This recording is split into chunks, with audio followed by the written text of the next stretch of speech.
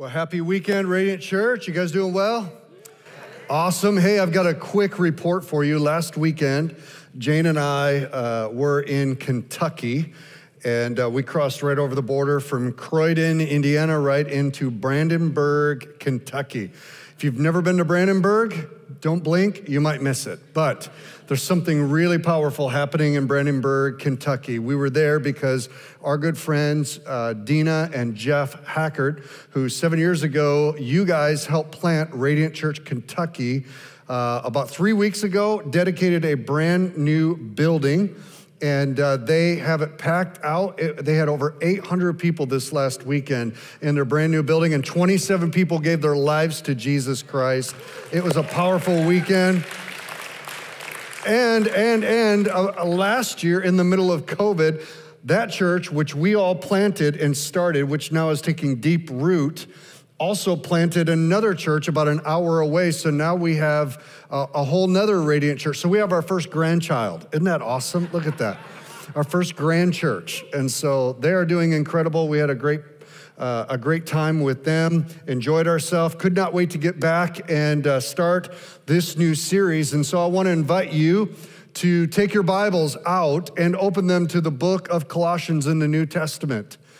And if you do not have your Bible, let me just give you a hint. You're going to want your Bible over the next 16 weekends. You might think, 16 weekends? How in the world are you going to pull out stuff out of the book of Colossians for 16 weekends? Well, listen, we've all spent a lot of time watching 16 episodes of crazy BBC shows. Whether it's on Netflix or when Jane and I are going back through the second time, I probably shouldn't admit this, but we're going back through the second time of watching Downton Abbey. Anybody watch Downton Abbey? And I love the Dowager. Oh, that's so middle class of you. And we're going back through it and cruising through these seasons. Listen, and there is so much detail in the Word of God.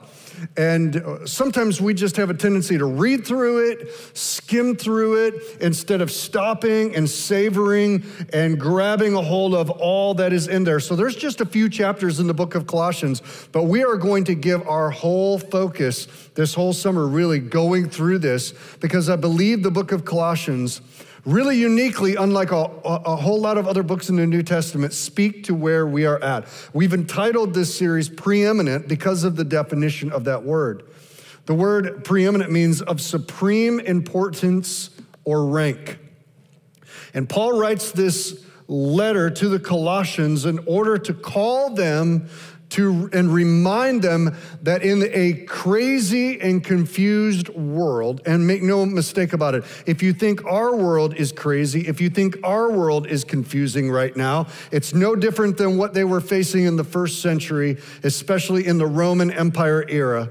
Paul says, remember who is above it all. Remember who's at the center of it all. Remember who created it all, and remember who's the reason for it all. It's Jesus. And so we're going to begin this series by reading the first 20 verses, but I'm going to warn you, we're going to read the first 20 verses in order to give us context. But tonight, I'm preaching for the next 2 hours on 2 verses. It's not 2 hours, that's in my dreams, but at least for 40 minutes, okay? So here we go. Verse number 1. Look with me at Colossians chapter 1, verse number 1. Paul, an apostle of Christ Jesus by the will of God, and Timothy, our brother, to the saints and the faithful brothers in Christ at Colossae. Grace to you and peace from God our Father. We always thank God, the Father of our Lord Jesus Christ, when we pray for you, since we've heard of your faith in Christ Jesus and of the love that you have for all of the saints, and because of the hope that is laid up for you in heaven. Of this you have heard before in the word of truth, the gospel, which has come to you, as indeed in the whole world it is bearing fruit and increasing, as it also does among you, since the day that you heard it and understood the grace of God in truth.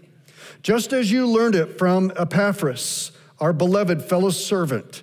He's a faithful minister of Christ on your behalf and has made known to us your love in the Spirit. And so from the day that we heard, we have not ceased to pray for you, asking that you may be filled with the knowledge of his will in all spiritual wisdom and understanding, so as to walk in a manner worthy of the Lord, fully pleasing to him, bearing fruit in every good work and increasing in the knowledge of God. May you be strengthened with all power according to his glorious might, for all endurance and patience with joy, giving thanks to the Father who has qualified you to share in the inheritance of the saints in light. He has delivered us from the domain of darkness and transferred us into the kingdom of his beloved Son, in whom we have redemption, the forgiveness of sins, the firstborn of all creation. For by him all things were created, in heaven and on earth, visible and invisible, whether thrones or dominions or rules or authority. All things were created through him and for him, and he is before all things, and in him all things hold together. And he is the head of the body, the church. He is the beginning, the firstborn from the dead, that in everything he might be preeminent. There's the word. For in him all the fullness of God was pleased to dwell, and through him to reconcile to himself all things, whether on earth or in heaven, making peace by the blood of his cross. Now, if you go back and you read that, which you should, that first 20 verses, you're gonna find that phrase, all things, multiple different times. Because in order to understand Christ, the way that Paul wanted the believers that are living in Colossae to understand Christ, you need to understand that he is above all things, he created all things are held together by Christ, and they were created for Jesus. There's nothing outside of Christ that is above Christ, equal to Christ, competing with Christ, worthy of Christ. There is nothing. He is the preeminent one. And what I want to title the message that I'm going to give to you this evening, out of the first two verses of this section, is called Hope in a Confused World. Hope in a confused world, because this is where Paul in Colossians chapter 1 is really bringing our focus in.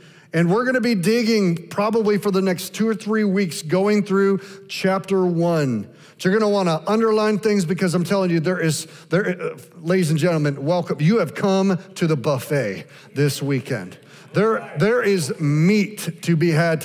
I don't know if you've ever walked into an old country buffet, but your inner redneck jumps out because you see all that meat on it's like skip the salad bar, go right for the guy who's got the carving knife out, and he's, how thick do you want that? It's like, I want it about that thick. I don't want none of this paper. I want a big cut. Listen, there's a big cut that is to be had right here.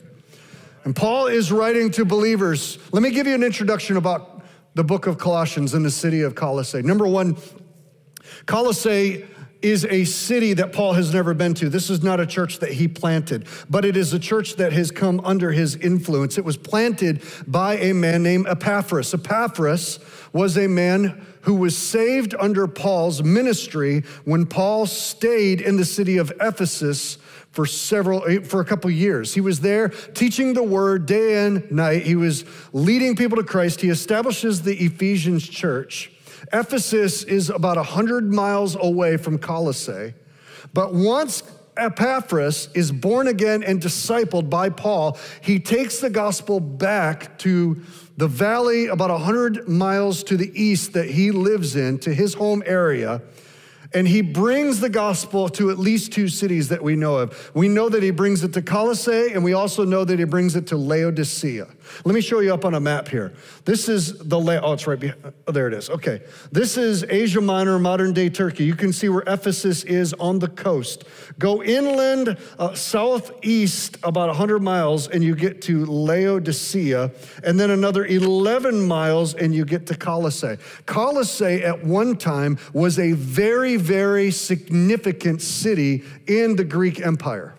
In the Greco-Roman world, Colossae was a very important city because it was at a crossroads between 2 major trade routes. And so everyone who was bringing trade goods from India, from the Far East, all the way up into Europe, they had to go through Colossae. But over time, Laodicea was built and a different trade route was established. And by the time Paul writes this letter, Colossae is like one of those towns that in the 50s, everybody lived in. You've probably driven down them. Before the interstates were put in, when there were just 2-lane highways, everybody had to go through these small towns. So they had gas stations and businesses and restaurants and postal services, and people lived there. And then in the 50s and the 60s in the United States, when they put the interstate system in, all of those towns kind of became obsolete. And so even today, you drive through some of these quaint old towns and you see buildings that have been boarded up, you see gas stations that are, starving for business, and you wonder, it's like, where did all the people go? It's because there was a change in the road system and there was a change in the economy. That's what happened to Colossae. Now it's an insignificant farming town. Laodicea, by the way, has become one of the most prosperous cities.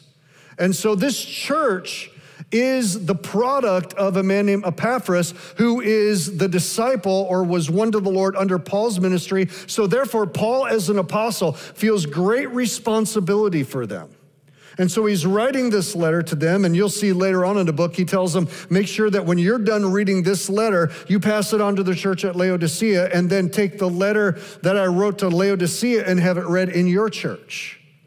So this is what Paul is doing. Paul's never visited it. He's writing this letter to them in the year about 60 AD, and he's probably writing it from a Roman prison.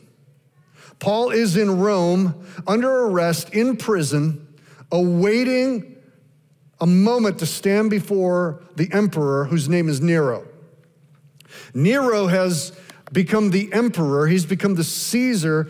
He's been in power for about 5 years. He's young. When he comes on the scene, he's incredibly generous with the poor. He's trying to make some changes into the Roman Empire, and people have all kinds of hope for the future because he's kind of the original hope and change guy. When he comes in as Caesar, he's young. He's probably in his late teens when he comes in office. By this time he's in his 20s, and Nero is the emperor. But about the year 60 AD, when Paul ends up in Rome to stand before him, Nero has had a switch thrown, and he becomes actually one of the most diabolical, evil, sick and twisted emperors that Rome ever knows. Paul's in prison, and he writes a group of letters to churches that are called the prison epistles because he's writing them from prison. And Paul is in prison for one crime. He's in prison for one crime and one crime only, for preaching the gospel of Jesus Christ. He says, because of the gospel, I'm in chains. And he's writing this letter to the church at Colossae, and he's encouraging them, this young church who finds itself living in very confusing times, very confusing economic times. They've gone through about 4 Caesars or emperors in less than a decade and a half. So there's all these coups that are taking place in the political world. Some people see a whole lot of hope on the horizon. At least at Colossae, they don't have much hope for their economy. They're under the influence of the Roman Empire, and everybody in the Roman Empire about this time is trying to find hope. They're trying to find a reason to live, and some are finding it in the political arena. Some of them are finding it through philosophy. The Greco-Roman philosophy, whether it's the Epicureans or the Stoics or Seneca or different philosophers who are trying to find the reason for life. This is what life is about. Life is about pleasure. So just get all that you can. Life is about spirituality. And so there's a lot of idolatry that's taking place where, you got to find your God that's connected to your call or to your cause. And so if you're a business person, you worship this God. If you're into pleasure, you worship this God. In Rome, they had all kinds of gods. And so they're very spiritual people. Greeks were very spiritual. The Romans were very spiritual. They're all trying to find their unique version of spirituality to make them happy or to give them hope. Some people are finding hope in what's called the Pax Romana, which is the peace of Rome that comes by military conquest. You see, they believed when Rome actually conquers a people, they bring civilization to them and make their world better. And so some people just believed, well, this is where we put our hope at. We're at the top of the food chain, and so our hope is that that, we're Romans and things are going to be good and we're always going to be here. Our empire is the most powerful.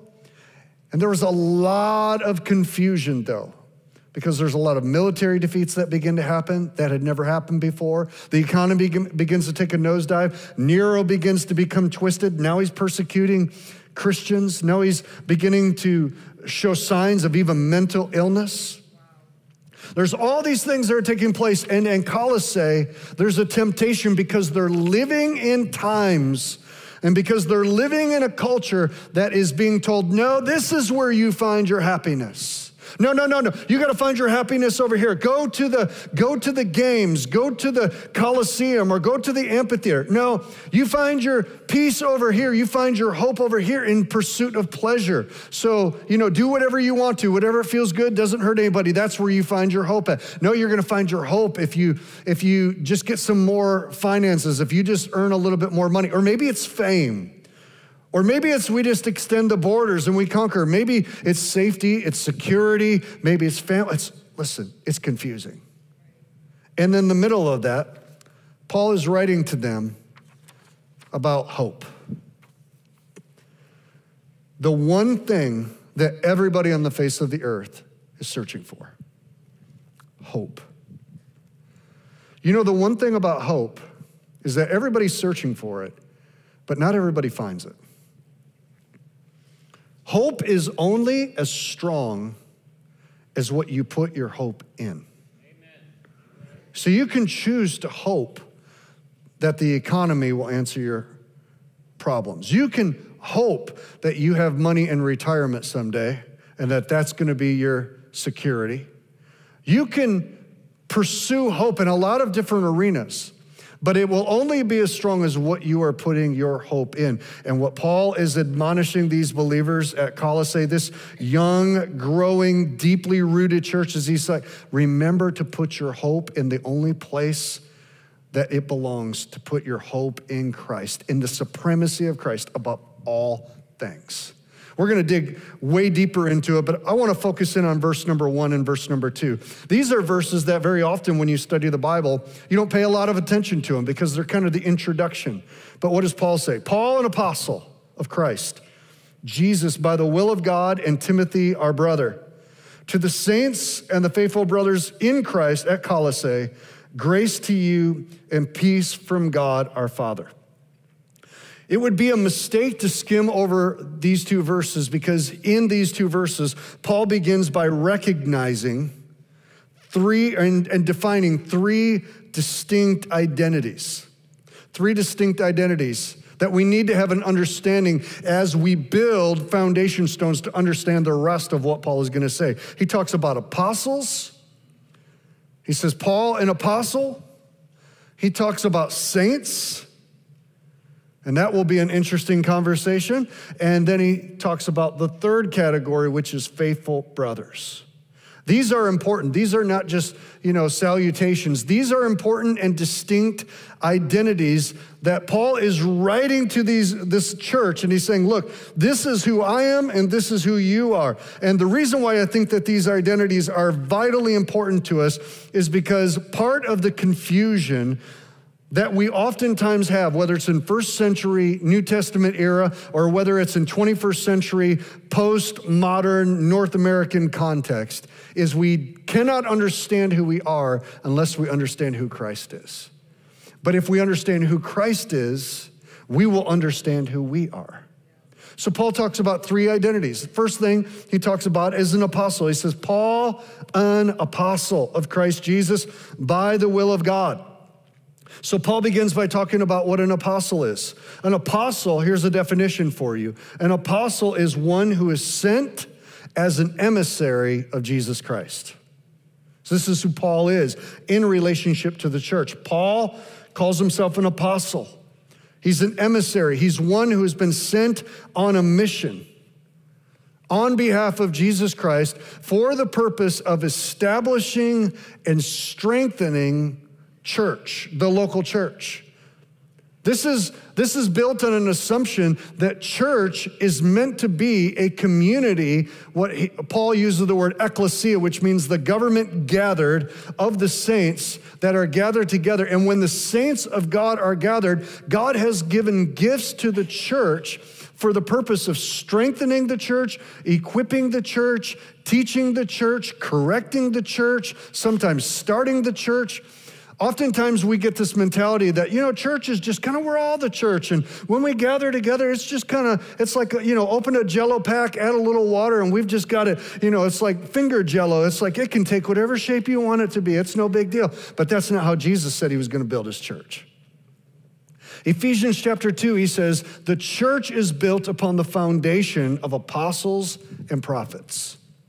And Ephesians chapter 4, he goes on in verse number 11 and 12, and Paul says, and he, talking about Jesus, himself gave some to be apostles, some prophets, some evangelists, some pastors, and some teachers. Here's why. For the equipping of the saints, for the work of the ministry, and for the edifying of the body of Christ.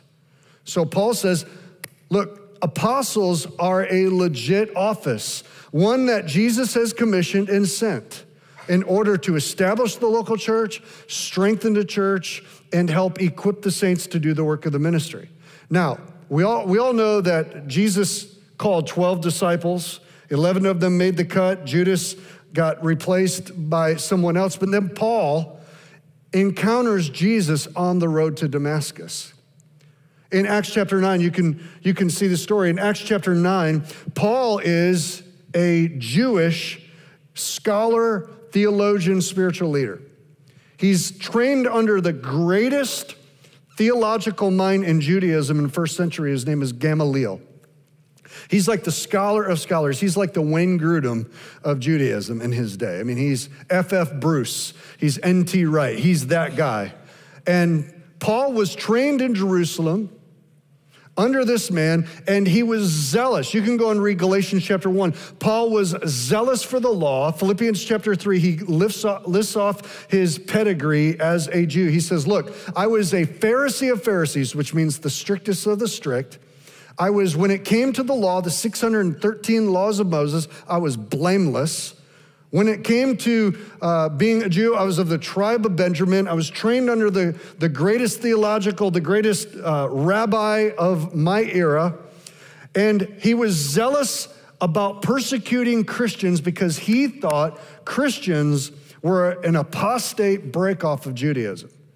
And so he was irritated by Christians. He hated Christians really, really bad. And so one day he goes to the leaders in Jerusalem and he says, I want you to give me letters of commissioning to go to Damascus, which was the largest city at that time in that region, so that I can arrest Christians and bring them back for trial, have them thrown in jail, have them killed. What he was asking for was send me as an emissary, or send me as an apostle of the council of the Sanhedrin, for the purpose of destroying the church. Now, here's just how brilliant God is. Jesus meets Saul of Tarsus on the road on his way to Damascus going north, just before he gets to Damascus. And Jesus appears to him like the lights on a 747.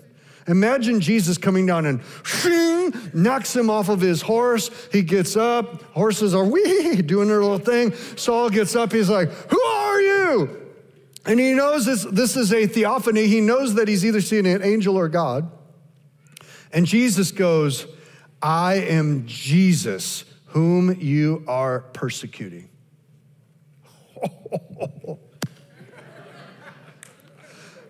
It's like mic drop.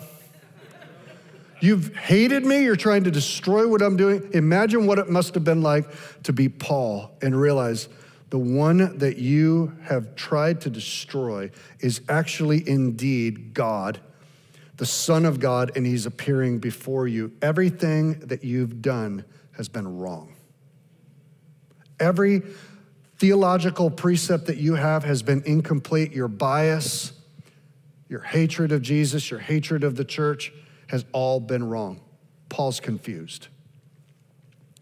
Later on, when Paul's writing about this incident in the book of Galatians, chapter 1, verse 15, he said, "But when he who had set me apart before I was born and who called me by his grace was pleased to reveal his Son to me in order that I might preach him among the Gentiles, I did not immediately consult with anyone, nor did I go up to Jerusalem to those who were apostles before me, but I went away to Arabia and I returned again to Damascus." So Paul says, look, when in the right time, at the right moment that I was unaware of, God decided to reveal himself to me, which he did like a 747. He revealed his Son to me, knocked me down, broke down my pride, all of my arrogance, and he called me to go and to preach the gospel to the Gentiles, which he had prepared, and he had decided to call me before I ever took my first breath. I just did not know it.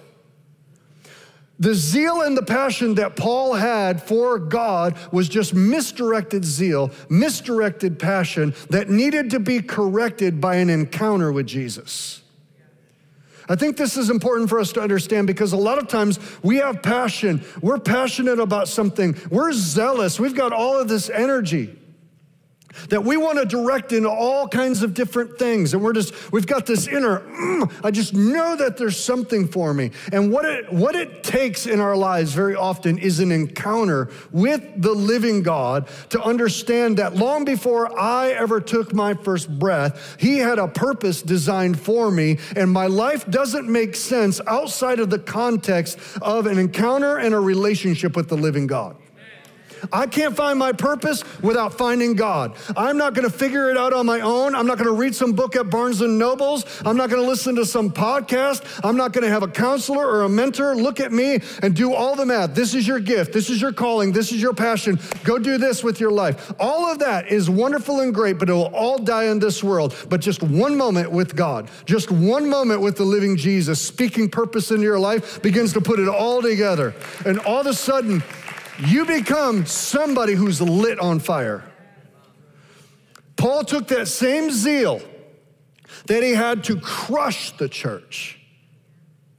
And now he's not an emissary of the Sanhedrin. Now he's an emissary of Jesus Christ, the resurrected Son of God, seated on the throne, ruling and reigning over all things. Jesus has now sent him, and he has put everything into overdrive, not to destroy the church, but to build the church. Now he's trying. Now, he says this in Galatians 1, that all the churches in Judea, none of whom have ever seen me, all they hear is that the one who used to try to destroy the church is now actually building the church because he's an apostle. That's what an apostle does. An apostle builds the church. Thank God for the gift of apostles.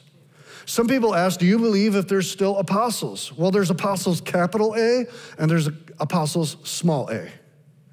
There will never be 12 apostles of the Lamb like the ones that Jesus called that were eyewitnesses of the resurrection of Jesus. But there are people that operate in the apostolic ministry and calling, which is to be fathers and leaders in the body of Christ, to establish churches sent by Jesus in order to build the church.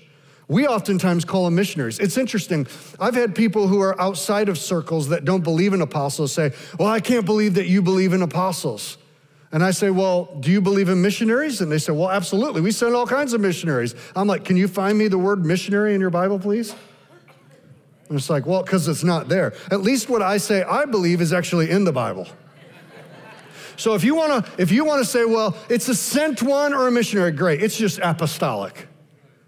And some people are used apostolically, but here's the key. We need apostles because they help bring stability, establishment, leadership, and doctrine to the church. And people who are outside of local churches, outside of those with authority and those who are trying to figure out their theology and their doctrine on their own, they get crazy.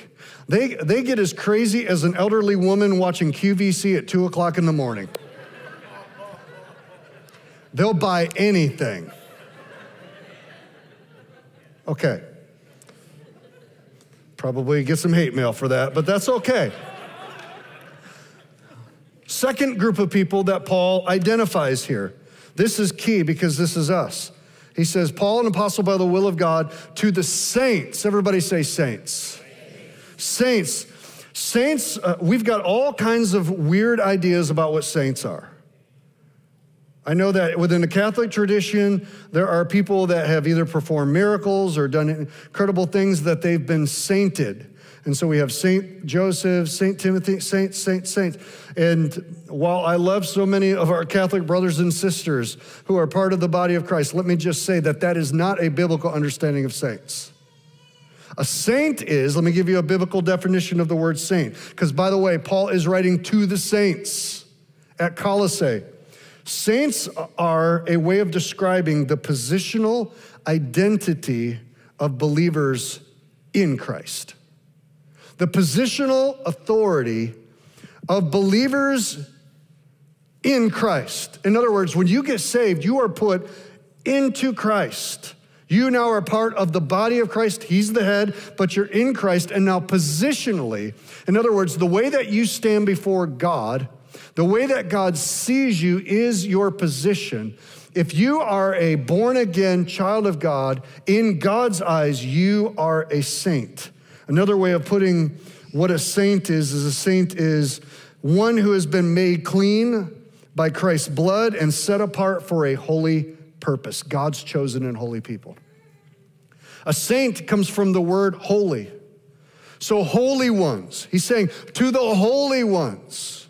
See, oftentimes we think saints are perfect, sinless people that have, performed miracles and built hospitals and had unexplainable things that took place and they may indeed be saints, but do you know that every child of God who has been washed clean by the blood of Jesus, that has been born again, has the Spirit of God living on the inside of them. And because of that, you have been positionally set before God, spotless, washed, no shame, no sin, no guilt, no condemnation. He calls you a saint.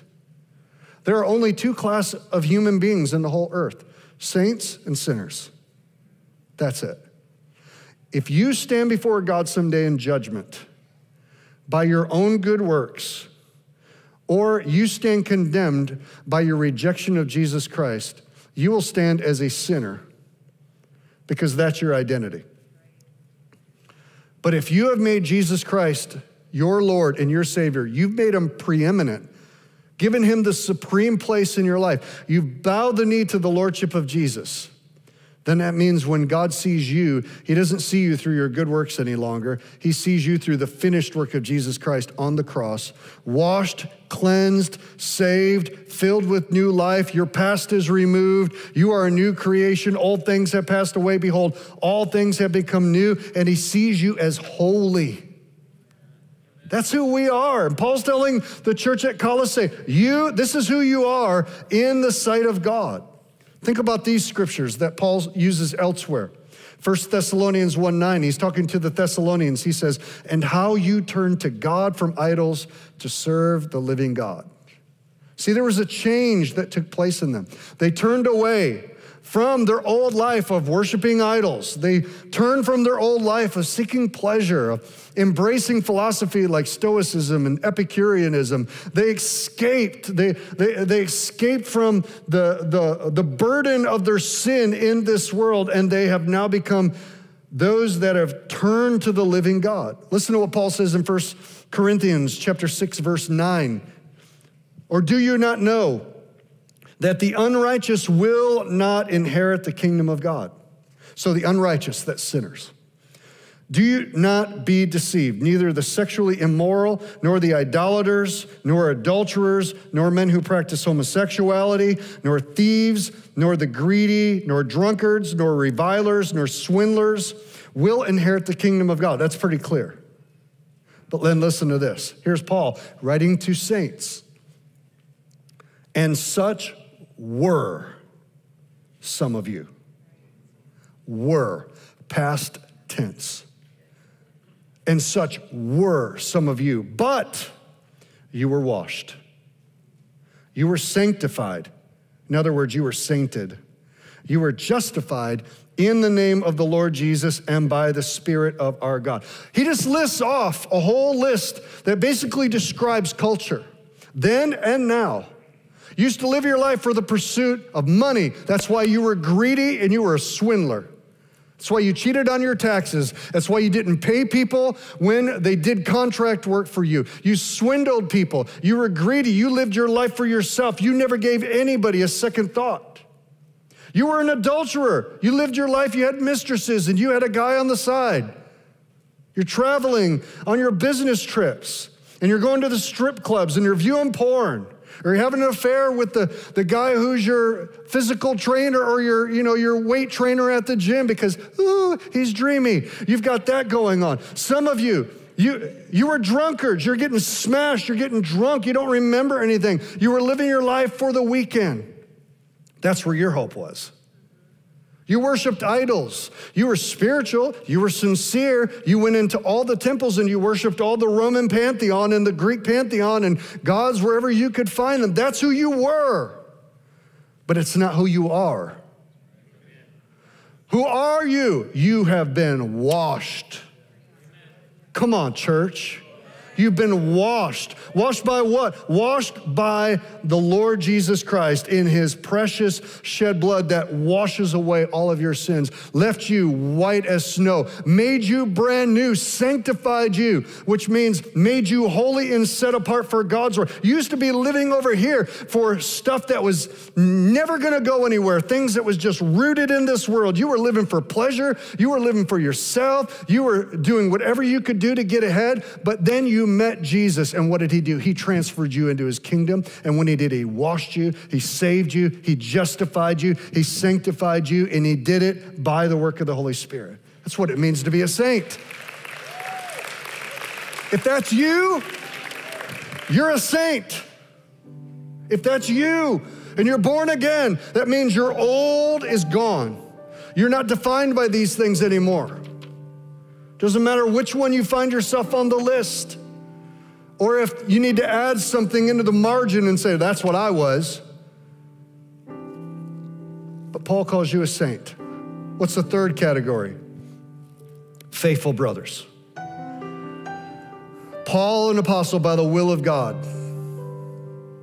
To the saints and the faithful brothers in Christ at Colossae. That's important. In Christ at Colossae. Because even though we're saints, Paul makes a distinction between just our positional identity and our behavioral identity. Our behavioral identity. It's one thing to be born again, it's another thing, does your behavior line up with what you believe? Remaining faithful to Jesus in the midst of a confused culture in a confused world. You see, what we believe should determine how we behave. And why Paul stresses this to the faithful brothers in Christ is because our positional authority is in Christ. That's where we're saints. But our behavior on a daily basis is where we are determined to be faithful or faithless. Are we being faithful to Jesus? Is our public witness in the city, in our culture, matching what we say we believe? Because if it isn't, we might be a saint, but we're not faithful. You see, this is where the rubber hits the road. We're called to faithfulness. We're called to be a people that in the midst of this confused world, that this way, listen, we might be right this way. God loves me. Nothing's ever gonna change that. I'm a child of God. My biology cannot be altered. I've received the implanted word of God that has saved me. I have eternal life. Nothing can steal that from me. But now what God is saying to us as the church is, I want what you know to be true here, and that Christ is so preeminent, so supreme in your life that it begins to change your behavior so that you're faithful to Jesus in persecution, so that you're faithful to Jesus in how you live your life, in the conversations that you have, because you're people who have hope. Because you are people that have And we'll read it next week, faith, hope, and love. What we believe, faith, directs our heart to what we hope in so that we can demonstrate to a world what it looks like to love God and to love others. See, Paul's saying, church, you're in the world, but you're not of the world. But you're in the world for the world. You are the salt of the earth. You are a city set on a hill. You are the people of God. And when the world looks at us, hopefully they see something in the community of the saints, in our faithfulness, that directs their attention from all the other things in this world that are demanding preeminence, demanding that they be first place. And all of a sudden they see the cheap, artificial nature of all these other things in our culture, and they go, that's not it, that's not it, that can't be it, that can't be it. I've tried that, that didn't work. But they see through our lives, our behavior, and our proclamation. He is our hope. He is above it all, in it all. Everything was made for him. Everything is held together by him. He's the creator of it. He's above it all, reigning and ruling over it. And I'm faithful to him. My heart has directed my hope at the one who is seated on the throne, resurrected Jesus Christ. Would you stand with me? Woo! He's above it all, church. He's preeminent. He's supreme. He's ruling and reigning. Nothing is outside of his control. He's higher. He's stronger. He's wiser. He's greater. He's more loving. He's more compassionate. He's more true than we could ever fathom. He's worth it. He's worth it. That was good for them. It's good for us. Because what Jesus is calling you and I to is to live lives as faithful brothers and sisters. Faithful. Faithful to Jesus. Would you bow your heads with me? Lord Jesus, we confess today you are of the supreme position and rank with all authority in heaven and earth, and yes, Lord, even in our lives. You've made us for your glory. You've saved us for your glory. Our lives were made for you. Lord, today would you capture our hearts and help us to live not just positionally right before you, but God, we want our lives to reflect what we believe. We want our belief systems to move down into our hands and our feet. Change the way that we see the world and live in the world. Holy Spirit, only you can do this. You're the one who saves us, you're the one who sanctifies us, and you're the one who leads and guides us. Holy Spirit, we invite you. Come and have your way in us. Come and have your way in us.